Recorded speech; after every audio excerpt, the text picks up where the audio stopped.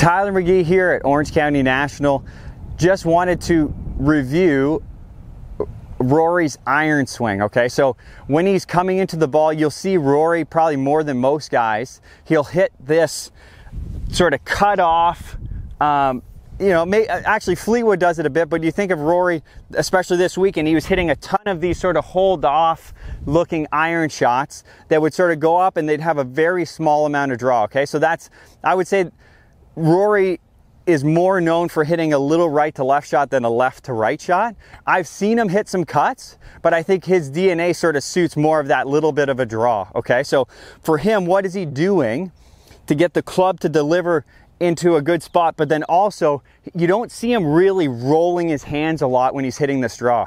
So if I'm in here and I'm gonna use the TrackMan, so when the club is traveling down, for the ball to draw, we need the, typically, if you want it starting right and drawing, the path's going to be to the right, so meaning traveling sort of down and from the inside with a slightly open face. So say if I'm using numbers, if the path is say 3 degrees into out with the face 1 degree open, the ball is going to start a little bit right and then sort of work back to the target. Maybe even 2 degrees open. It's going to start a little more right and then work back to the target. Okay, so that's sort of what I'm trying to have happen. When the club is traveling down, that movement down is also going to help me get the path more to the right, okay? So when I'm hitting a tee shot and the club is traveling up, I need my swing direction or my swing more to the right for me to hit that same draw shot. With an iron, since it's on the ground, I can be really swinging. It can look very neutral, like right down on top of the ball, but if I have enough attack angle, that is going to shift the path to the right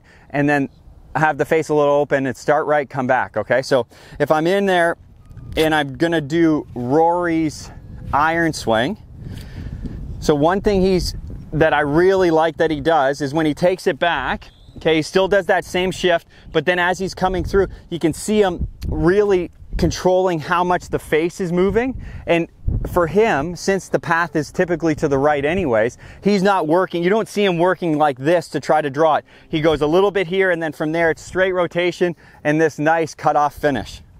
So if I get in there, I'm gonna aim relatively neutral, ball just ever so slightly back, and then I'm gonna work into that 3/4 finish similar to Rory with that little bit of lateral shift, but then also really rotating hard through the shot.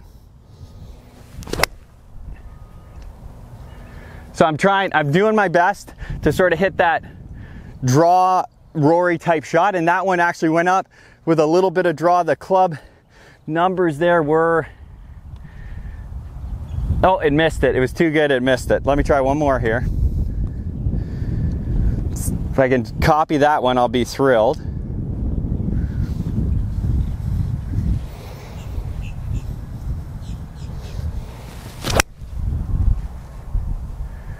Good, sort of, and that's, you know, that's that 3/4 shot that I'm trying to hit. So club path is 6 into out, so that's a fair amount of draw, so I could probably neutralize that slightly. But if you're a person that's struggling with getting it to draw, a little bit of that sort of shift to the left as you're opening up is going to help you keep that sweet spot in here. The key though is when you do it, you got to make sure you keep rotating. If you shift and you don't rotate, you're going to be in trouble. You're going to hit some big pushes. So give that a try, see if that helps you out.